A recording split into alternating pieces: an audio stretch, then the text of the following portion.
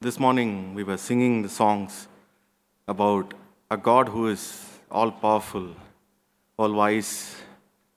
We sang He's a consuming fire and He is high and exalted. So I want to turn to Isaiah chapter 33.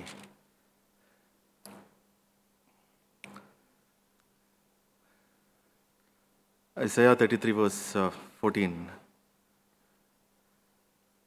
says 14 onwards, sinners in Zion are terrified. Trembling has seized the godless. But who among us can live with consuming fire?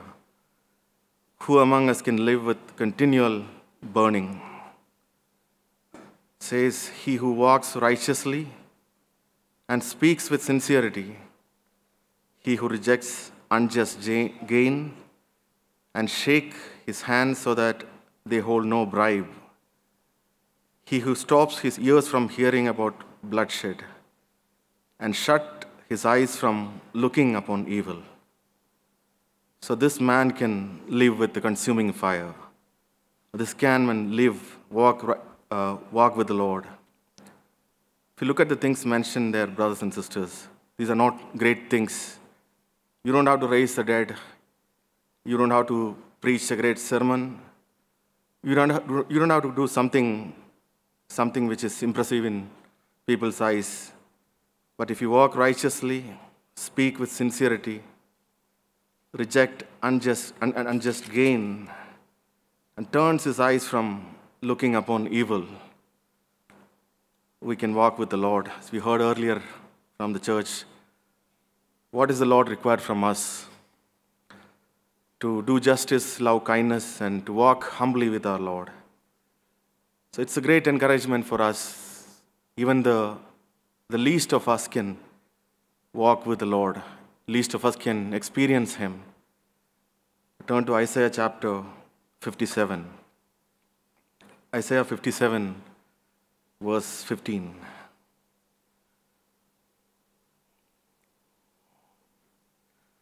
Thus says the high and exalted one, it's about whom we sang this morning, who lives forever, whose name is holy.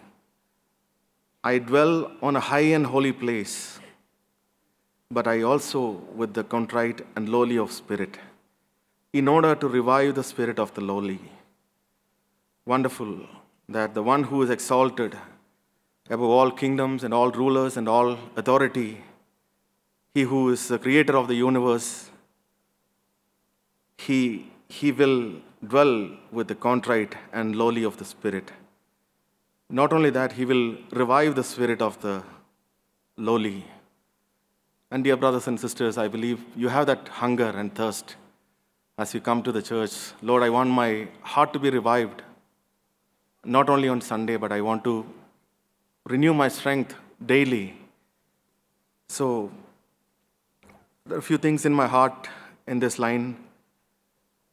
We heard from this church what is eternal life. Eternal life is not living forever, because even those who are in hell, they live forever. But eternal life is to know God. It is to know the Christ and the knowledge of God, the personal knowledge of God. That is eternal life. And that even the least of us can have in the new covenant. That is the gospel. You don't have to have a priest. You don't have to have an intermediate or intercessor in between you and God, except Christ, the only one who intercedes for us. Let's turn to Hebrews chapter 8.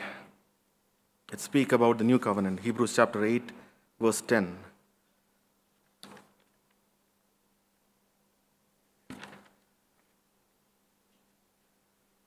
Says, this is the covenant that I will make with the house of Israel. Hebrews chapter 8, verse 10. After those days, says the Lord, I will put my laws into their minds. I will write them on their hearts, and I'll be their God, and they shall be my people. And they shall not teach everyone his fellow citizen and everyone his brother, saying, know the Lord, for all will know me, from the least to the greatest of them. For I will be merciful to their iniquities, and I will remember their sins no more. This is not trying to study some laws by heart and trying to walk according to the law. But when God touches our heart, when God touches our spirit, He writes His laws into our heart. The conscience which is dead in a natural man, God raises it up. And He Himself comes to dwell in our heart. Even the least of us, God can dwell in our heart. This is the new covenant. A new life comes to our heart. Remember a newborn baby coming to our home. What a joy and what a peace and love it brings to our home. It's a new life. And Christ, when He comes into our heart, it's not a book that comes into our heart, it's a person. And that personal relationship each one of us can have. The least of us can have a personal relationship with Christ. And not only that, we can come to this life and we can grow. We can grow in this eternal life. Philippians, we read the testimony or the desire of Apostle Paul. Philippians chapter 3, verse 7. Philippians chapter 3, verse 7. He says, whatever things were gained to me, those things I have counted as loss for the sake of Christ. More than that, I count all things to be in loss in view of the surpassing value of knowing Christ, Jesus my Lord. His hunger and thirst is for eternal life. It says, for whom I have suffered the loss of all things, and count them but rubbish so that I may gain Christ. And in verse 10 it says that I may know Him and the power of His resurrection and the fellowship of His suffering, being conformed to His death, in order that I may attain the resurrection from the dead. So Paul was not just seeking just to enter heaven somehow. He wanted to know the Lord. He wanted to know the Lord. I remember once Brother Zach was mentioning about this verse, to know Him and the power of His resurrection and fellowship of His suffering. Whereas Zach was mentioning, this comes as a package. The knowledge of God, the power of His resurrection, and the fellowship of His sufferings. We can't exclude the suffering. It's a part and package of it. And one way God reveals to us where we can increase our understanding, personal knowledge of Him, is as we go through suffering, go through difficulties, go through trials. And then the Bible says the Lord is with us in all the troubles. Many are the affliction of the righteous, but the Lord will deliver him from all troubles, all trials. So how do I know the Lord in detail, in a little more deeper than I have known? It is to tune my ear in the time of trouble to the one who is alive, one who is risen from the dead, one who is deep in our heart. He is living in our spirit. Oftentimes when we go through trouble, we look outside for comfort and strength. We feel like, okay, we wish if somebody could speak to us, some brothers would speak to us. But the Lord, who is very present in our troubles, He is dwelling in our spirit. He is willing to comfort us. He is willing to speak to us. This word says in 2 Corinthians chapter 1, verse 3 and 4. 2 Corinthians 1, verse 3 and 4.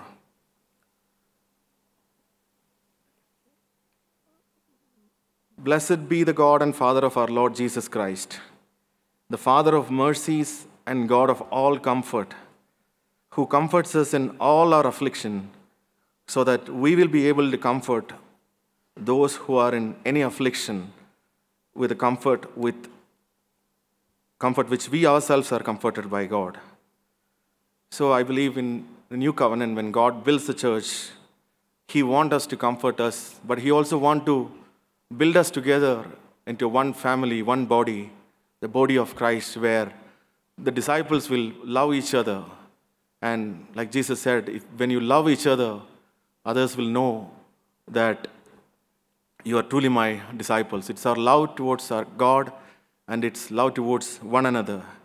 And one way is through comfort. When God comforts us, God will put us in a situations where we may experience comfort through the brothers and sisters around us. So, are you building with other brothers and sisters together, dear brothers and sisters? Or are you keeping a distance? Are you keeping a distance like, when Peter followed Jesus just before the crucifixion? It says he was following him at a distance. He kept that social distance. We don't want to be like that, brothers and sisters. We believe the brothers and sisters God placed us in the church around us. This is chosen, handpicked by God. The family where I have been placed, it is handpicked by God. So we must fully surrender our lives into God's hand, fully trust that God is working in our circumstances. So we see a beautiful example here. Jesus is comforting his disciples. You can turn to John chapter 13, Gospel of John chapter 13.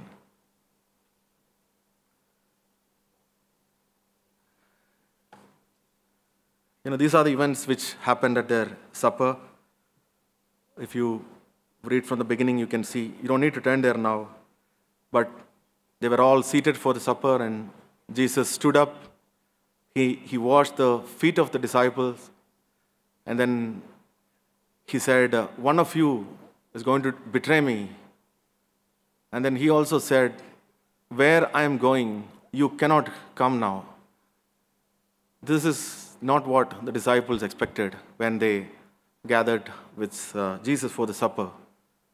They were all troubled. And some of them, they left their family, left their job, left everything and started following the Lord. And they were fully dependent upon the Lord Jesus Christ even for everything. And they were expecting that Jesus will build the new kingdom. But Jesus said, I'm going to go, and where I go, you cannot follow now. And not only that, when Peter said, I'm going to follow you now, Jesus had to say to him, you're going to deny me 3 times. So there, Jesus speak to them in John chapter 14. Please turn to this verse, John chapter 14, verse 1. Do not let your heart be troubled. Believe in God, believe also in me. In my Father's house are many rooms. If that were not so, I would have told you. Because I am going there to prepare a place for you. And if I go and prepare a place for you, I am coming again, and I will take you to myself, so that where I am, there you also will be.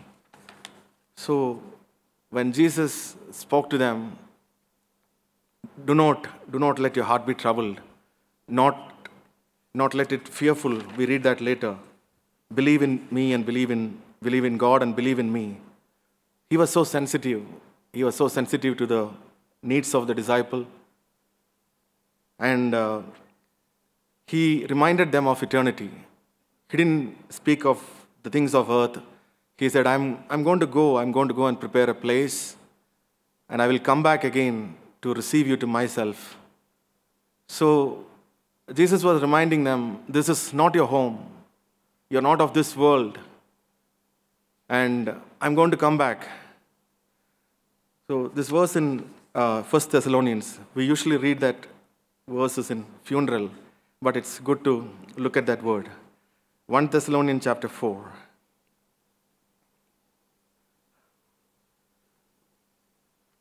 1 Thessalonians chapter 4, verse 16.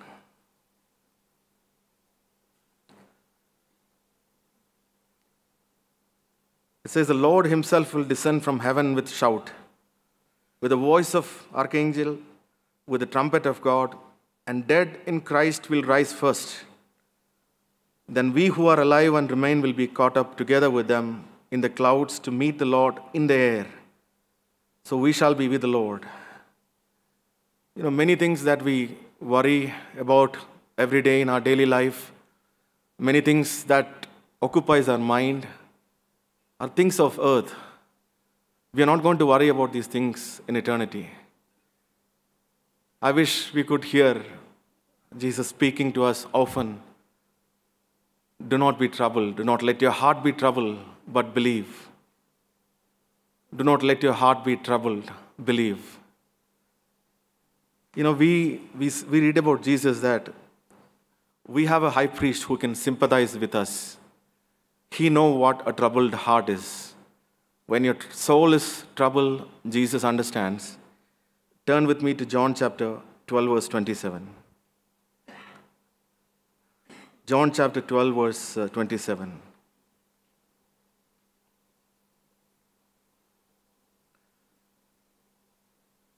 It says, "Now my soul has become troubled. What am I to say? Father, save me from the hour, but for this purpose I came to this hour." So Jesus also was troubled in his soul. But he surrendered. He wanted to do Father's will. He was willing to yield his life, his soul, his spirit, his plan into the hands of his loving Heavenly Father. So even to us, brothers and sisters, so many things may go in a way which we don't expect. We may plan for something, we try for something, but something else may work out. Should we get surprised or no? We should say, Lord, I don't want to get troubled in my heart, but I want to believe in you. I want to believe that you are in perfect control of the situation, and I'm going to fix my eyes upon you. So, as the Bible says, let us draw near to him with great confidence. Draw near to him with great confidence to receive mercy and to receive grace in the time of need. And it's interesting to note here in John chapter 13, whom did Jesus comfort? Whom did Jesus say that do not be troubled? In John chapter 13, verse 30, we read that Judas had left the supper. He was there, but he had to leave. He was not part of the disciples in his heart. Jesus was not his Lord. He had to leave. And John 13:2, it says, during supper, the devil having already put into the heart of Judas. So, devil already put into the heart of Judas so many things. When you turn to Luke 22:3, we read like this. Satan entered into Judas. So devil had free access to the heart of Judas. In other ways, Judas had given the password of his heart to the devil by pilfering, by cheating, by telling lies. And he has not entrusted his life into the hand of Lord Jesus Christ. But we read about Peter. You don't need to turn there in Luke 22.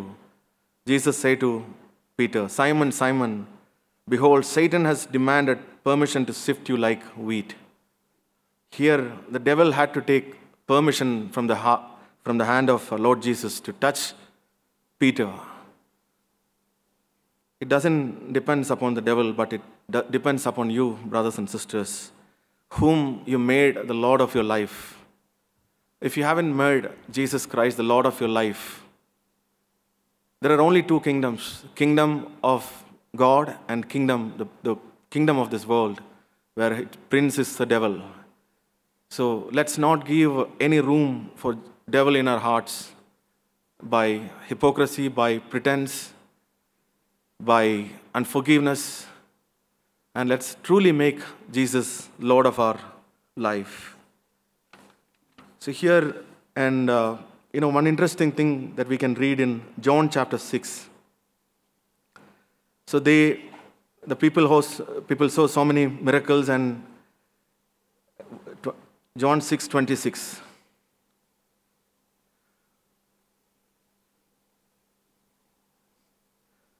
Jesus answered them and said, Truly, truly, I say to you, you seek me not because of you saw signs, but because you ate of the loaves and were filled.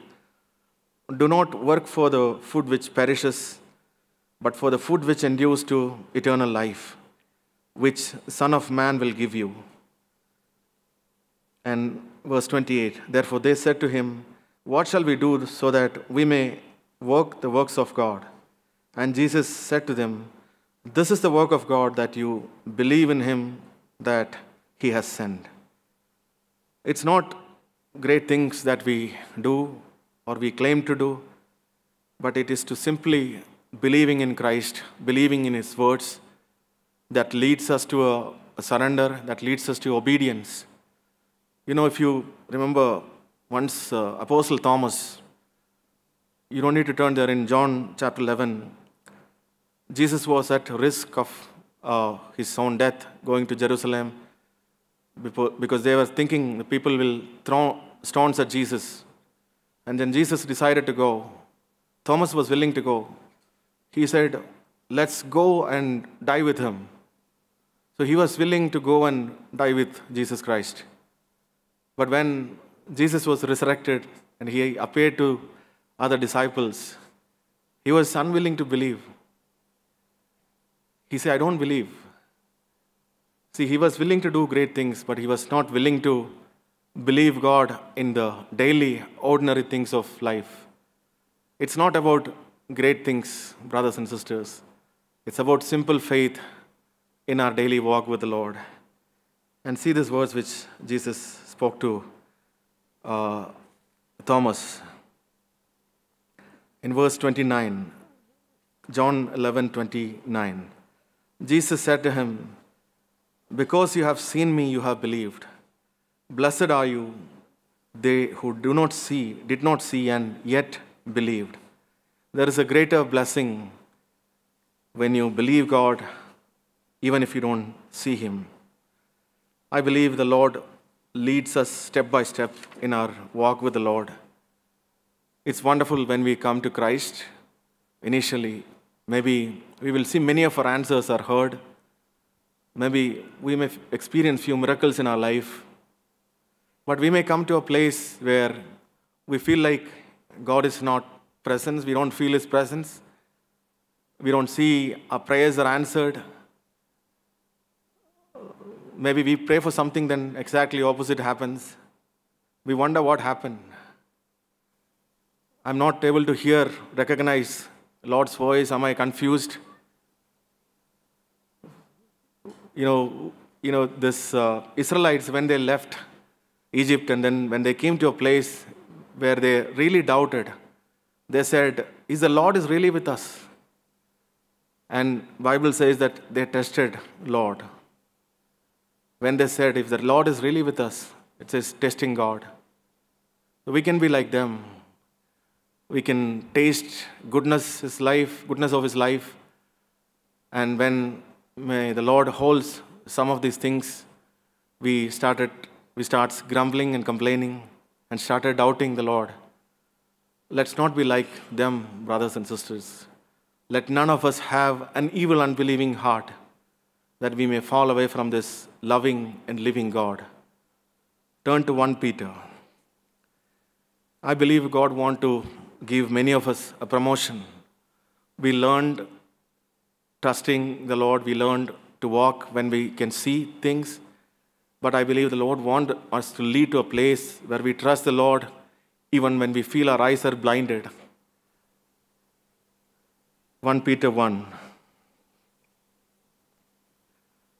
Peter writes this letter to the people who are scattered because of persecution. It says, to those who reside, in the verse 1, to those who reside as aliens, scattered throughout Pontia, Galatia, Cappadocia, Asia, Bithynia, who are chosen according to the foreknowledge of God the Father, by the sanctifying work of the Holy Spirit, to obey Jesus Christ and be sprinkled with his blood.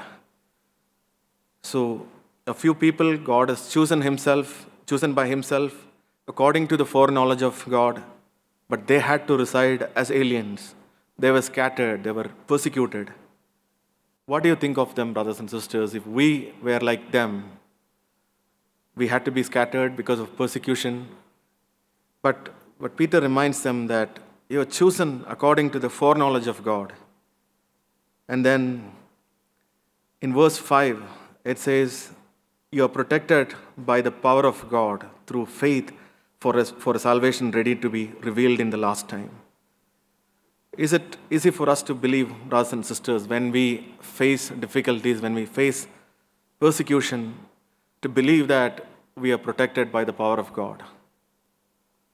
Yes, brothers and sisters, the Lord won't leave His children or test His children beyond their strength.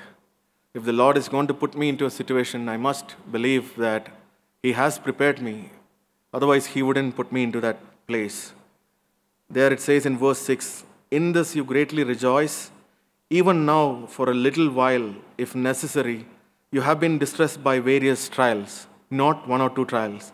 It says various trials, so that the proof of your faith, being more precious than gold, which is perishable even through tested by fire, may be found to result in praise and glory and honor at the revelation of Jesus Christ. And though you have not seen Him, you love Him. Though you have not seen Him, you love Him. Though you will not see Him now, you believe Him. Can we believe our Lord Jesus Christ in all His promises, concerning all His promises, all His claims, that He is worthy that we may put our trust in Him? It says about Abraham, he did not waver in unbelief, or he did not trouble himself, he did not let his heart trouble in unbelief, but he trusted God. And he, in hope against hope, we read in the Bible that he believed. So, brothers and sisters, let's not yield to the things of external pressure or circumstances. Let's listen to the voice of the Lord speaking to us. Let not your heart be troubled, but believe. These two things cannot dwell in my heart together. Either troubled in your heart or trusting in the Lord. The trusting in the Lord leads us to rest. So, a little later today, once you leave this hall, you will forget many things what I've spoken. You will forget many things what you're going to hear from the pulpit. But the Comforter, Jesus said about the Comforter, the Helper, the Holy Spirit, the one who is indwelling in our heart, if we give Him the right place in our heart, if we make Him the Lord of our heart, and if we depend upon Him, if we don't trust in ourselves or lean upon not on our understanding, but trust in Him and invite Him to take charge of all our situations, brothers and sisters, we will hear Him speaking to us. Let not your heart be troubled, but believe. Let not our heart be troubled, brothers and sisters. Let's trust the Lord in all our circumstances and give glory to the one who loved us and one who is risen and living within our heart. Amen. Praise the Lord for what we heard. I don't want to forget that phrase, what comes in between when Peter writes 1 Peter chapter 1 verse 6. In this you greatly rejoice. See, joy is the mark of true faith. Jesus spoke many things here. From chapter 13 till 16, end of 16. It's a long talk with His disciples. In between, He said, let not your heart be troubled. He spoke much about faith, much about a helper, Holy Spirit, who will be given to disciples. It was heart's burden of Jesus to communicate them faith. But Jesus knew that it's not adequate until the Holy Spirit fills their heart. That's why He spoke much about the helper in chapter 16. The end we see that these things I have spoken to you, that in me you may have peace. And when Peter was writing here, I think Peter watched Jesus so closely. And He had seen something. Beyond Jesus' words, he saw Jesus' life. The life of joy, life of peace. Jesus said many times, joy which I give, nobody can take it away, or peace which I give, no one can take it away. But that life which Peter had seen, it was not real in his life, but he had seen something. That is what we need to realize, brothers and sisters. Here in verse 6 says, in this you greatly rejoice, even though now for a little while, if necessary, you have been distressed by various trials. You know why trials? Peter is saying, I have been tested. Brother was mentioning about Luke 22. Jesus said, Satan has asked permission to test, but I have prayed. But you know that faith which God gives need to be tested. I don't stand here as an expert who have faith. See, we hear so many things. Faith collects in our mind through hearing the word, watching and listening to the messages, reading scriptures. But it's all in the mind. I can presume that I have faith, a lot of faith. But what God's word says is that faith which is accumulated in the mind, which is good, and it has to sink or trickle down to my heart, which will produce life. But who will do that? It's the work of the Holy Spirit. The Holy Spirit has to bring that from my mind to my heart. That's what happened. That's where Peter struggled. In fact, he went away from disciples saying, I have failed miserably. I have failed miserably. He went away. Because he didn't realize everything what Jesus had spoken. I think Jesus had to, after resurrection, Jesus had to encourage him, speak to him. I think that we read in chapter 21 of John. So he realized when the Holy Spirit came, the Holy Spirit helped him to bring all that which was in the mind sinking down to heart. And he was a different Peter. That's what we need, brothers and sisters. But here Peter is saying, Peter himself writes, verse 7, that the proof of your faith being more precious than gold which is perishable. I asked one summer, who is the richest person in this place? Everybody was thinking, who's the richest? Or who has big car, expensive car, house, and things like that. But in God's eyes, who's the richest? Here it says, the proof of your faith being more precious than gold and silver.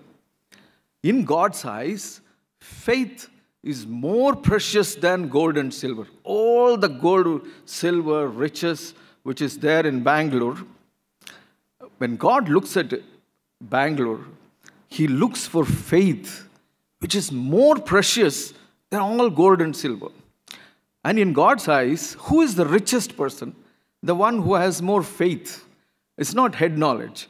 The faith, I can think that I have more faith sitting here under AC. But when trial comes, I know how much the Holy Spirit has helped me to bring that faith down to my heart. And that, because of that, greatly rejoice. When you get faith in trial, you rejoice. That's what Paul writes. In the jail, Philippian jail, in the jail he is writing to Philippians. He says, rejoice. Again I say unto you, rejoice. And he was in jail. He was not in good circumstances, situation, but he had faith. That brought him the joy. That's what Peter is saying here. It's very important. That's why trials are very, very important. In the time of trial, our faith is tested. And moreover, Holy Spirit wants to bring that faith into our heart so that we'll rejoice in trials, which is, the gold is perishable, even though tested by fire, may be found to result in praise and glory and honor at the revelation of Jesus Christ. It's much more. When the Christ comes, he'll be so happy. Lord, thank you. You helped me to go through trials and difficulties. Thank you for the trials. You know, all the children who get a good job, one fine day they will thank for the test which they went through in the school. You know, all those tests and exams have promoted them from class to class, which help them to accumulate knowledge, excel in certain fields, and get a good job. You know, they thank all the tests, and they thank the teachers, thank parents for sending them to school, but which was not pleasant all through. Till they finished the interview and passed, they don't appreciate. It's not easy. That's what Peter is saying here. It's not easy. I know, it's only a little while. That's what he is saying. It's only a little while. It's a little while. But the thing is, Holy Spirit will stand with us. Our faith is not tested in the AC room and on the comfort zone. Our faith is tested when we go through trials and temptations. That's what I was thinking. That's why it is very important, Hebrews chapter 3, which brother was reading. Hebrews chapter 3, verse 12. Take care, brethren, lest there should be in any one of you, an evil, unbelieving heart. Evil, unbelieving heart will make you fall away from the living God. But encourage one another day after day, as long as it is still called today, lest any one of you be hardened by the deceitfulness of sin. The sin, what is sin? This sin of unbelief can harden my heart. We have to encourage one another. Brother, you are going through trial so that you will be promoted, and you will rejoice at the end of it once you are promoted. But now, the trial, I want to encourage you. Persevere. So much perseverance has so much scope in the New Testament. When we have to go through, that's why Jesus said, when the lawlessness increases, many people's heart will grow cold. That means they lose faith, and then their heart gets hardened because they didn't persevere, or they didn't depend on God or Holy Spirit to help them to see properly. See what is the purpose of that trial. That trial only helps us to gain true faith, tested faith. When we have tested faith, then only we can overcome. That's what happened with Jesus. Jesus, every day there was trial, test. And finally, he overcame. That's the faith we have. That's what it says in Hebrews 12. Look at Jesus. He endured, persevered, and he came out. Consider him who endured. See, that is our calling. That's why faith is so important, but not faith of our knowledge. We can accumulate knowledge, but the faith which the Bible speaks about, Peter, Paul, Jesus speaks about, a tested faith, a faith which makes such a difference to our heart. And that results in great joy. So that we can encourage one another. Don't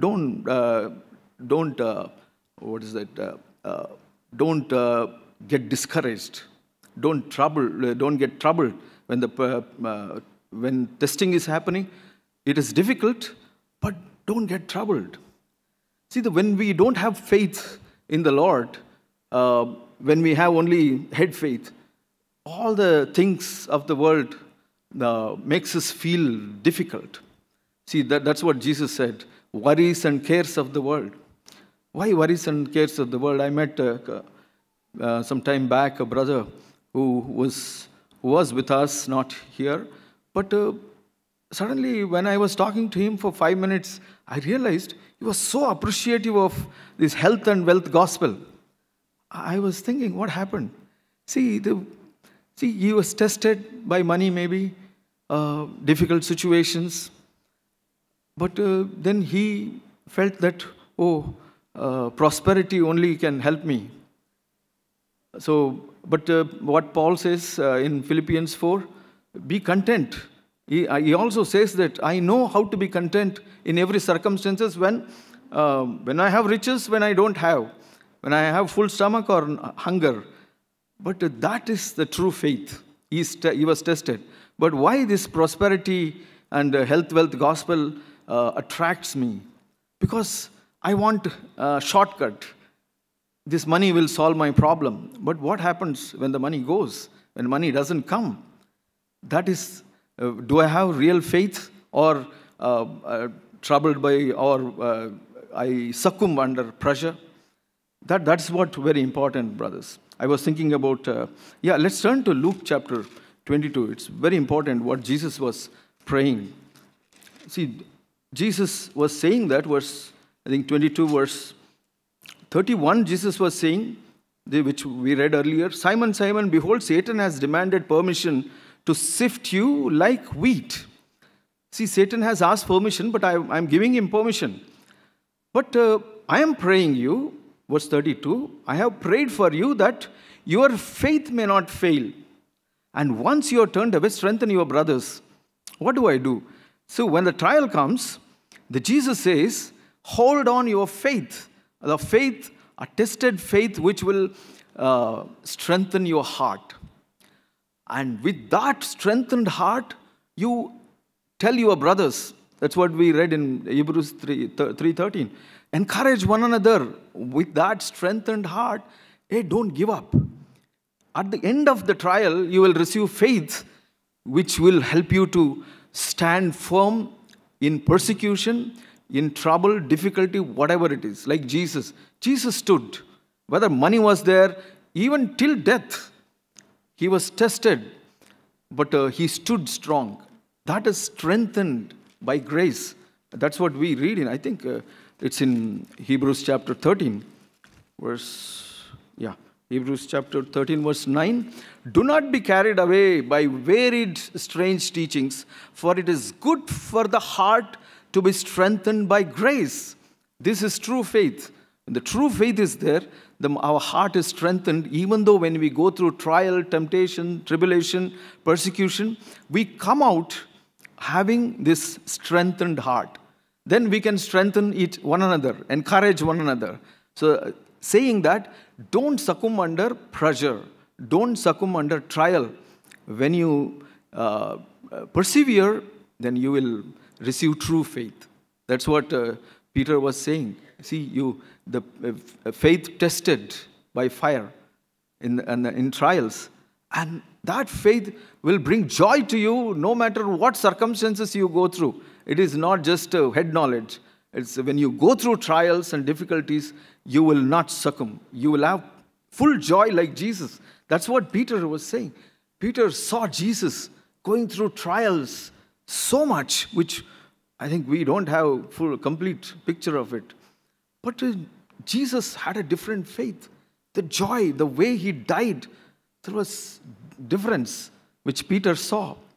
And he observed all through his life how he was committing everything to one who judges righteously. He didn't raise his voice to anyone. He didn't fight with anyone. He didn't argue, or he didn't try to prove.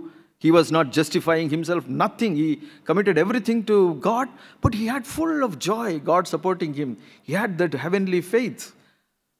That Peter saw.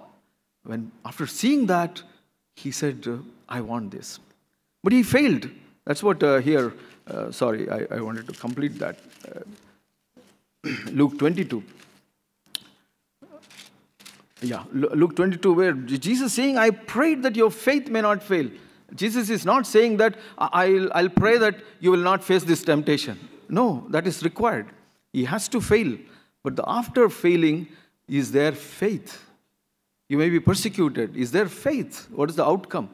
Is the faith? Has faith come, or have you got hardened? Hardened by the deceitfulness. Hardness has come or faith has come. If the faith is there, hardness is not there. If the faith is not there, hardness will come. The fear and anxiety, hardness. I can't withstand anybody, anything. I can leave God, saying, no, it is too much for me. It happened. It happened with Judas Iscariot. So I was thinking about Abraham. See, Abraham's life was also like that. He was a normal man like us. At the age of 75, he got faith. God spoke to him. He got faith. And faith softened his heart. He decided to leave everything. And the things of the world was not so real to him. It was something not so important. He was a rich man in Ur Chaldean, but he said, no. He told Sarah, I'm just going. And Sarah, I think Sarah had a lot of respect for him. Sarah had seen this man, a man of faith. Sarah said, yes, my Lord, I'll come with you. And where are we going? He says, I don't know where we are going. It is much more difficult to believe that. I mean, Sarah, really, I appreciate Sarah's faith in this man of God. See, when faith was there was power in him. And Sarah could recognize that at the age of 75. Then God promised him, like we heard, he did not waver in unbelief. And he refused to look into himself. Do we have that faith? Lord, I refuse to look into my situation, circumstances, my capacity, my problems. Lord, does this happen to me? No, we look at the promise of God, the precious and magnificent promises. We look at God and His Word, and we count on Him, and we walk by faith. That's what happened with Abraham. But slowly, maybe later, 10 years later, when his faith was tested, he gave in to pressure. And he produced Ishmael at the age of 87. See, when the faith went down, his eyes became dim. Things of the world, his capacity, oh, now I have capacity. Sarah, anyway, she's barren. Maybe I can produce Ishmael. See, when the faith went down, he became blind.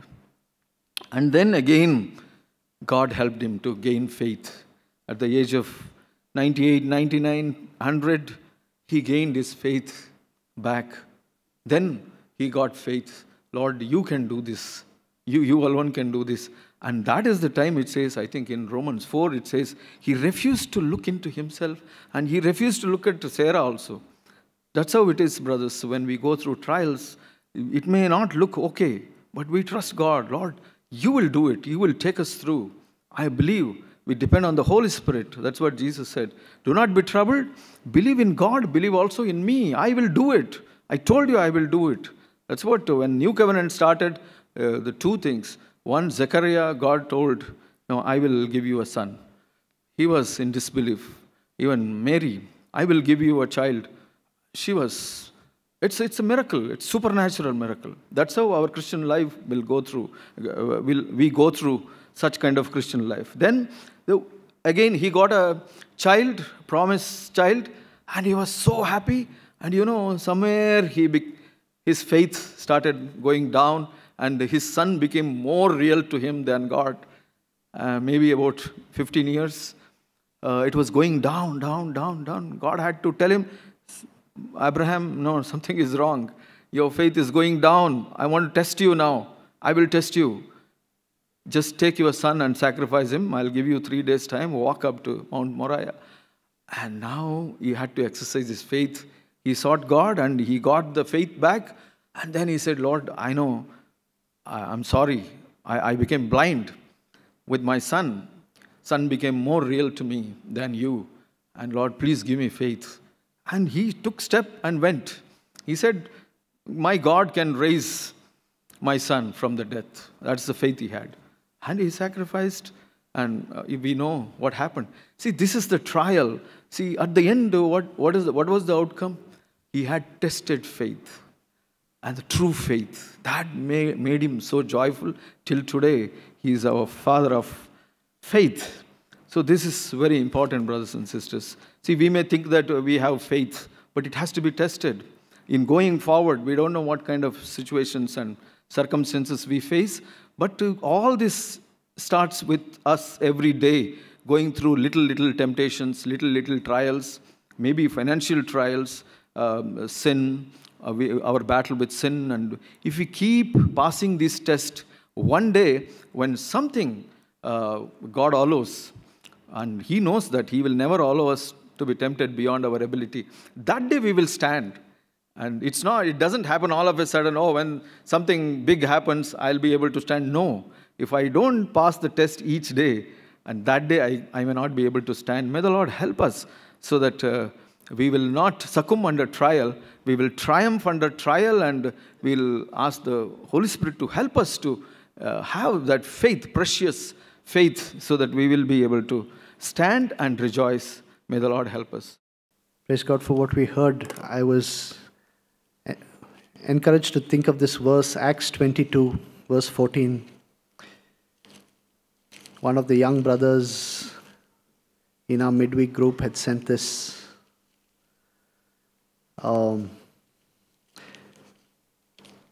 This is Paul's testimony. The God of our fathers has appointed you. So he is saying what Brother Ananias, who was sent by God, spoke to Paul to encourage him. And he says, the God of our fathers has appointed you to know his will, to see the righteous one, to hear an utterance from his mouth. Acts 22, verse 14. And brothers and sisters, just like this is what, some brother spoke to Paul, and he took it to heart. And I want to see and I want to say, confess for myself that God has appointed me to know his will, to see the righteous one, to see Jesus, and to hear what he has to say. Is that true? Can we say amen? Is that true of me? Is that true of each of us here? That God has appointed us for this purpose?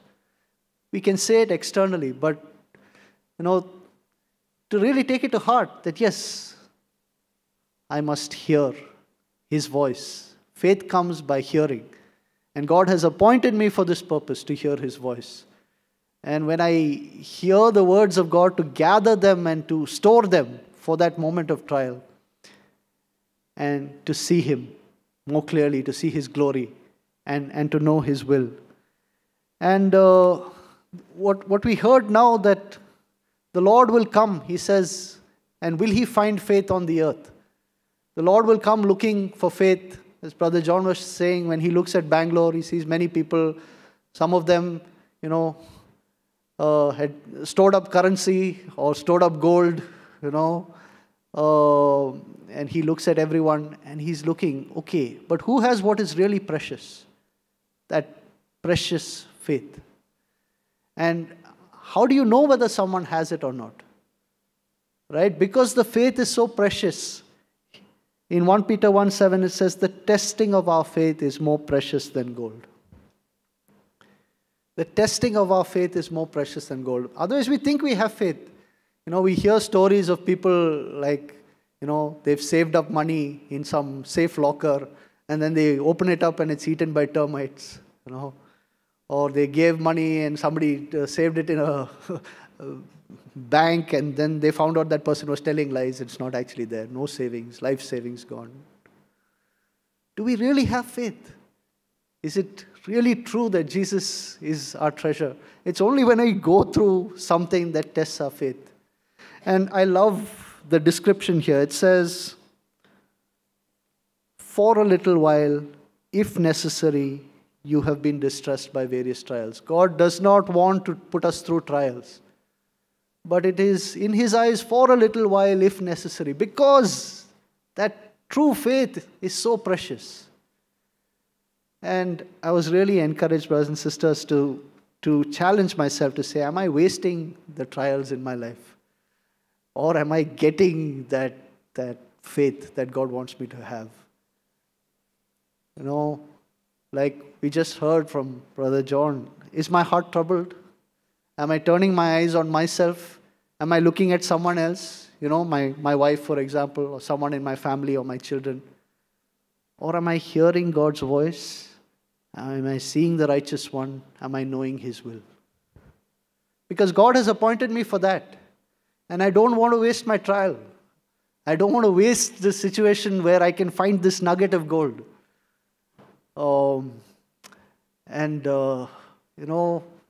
find something that is precious, that lasts for eternity. Yeah, it's, if necessary, the Lord allows it in His wisdom for a good plan and purpose, so that I can have that treasure that no one can take away from me. May the Lord help us. Let's bow our heads in prayer.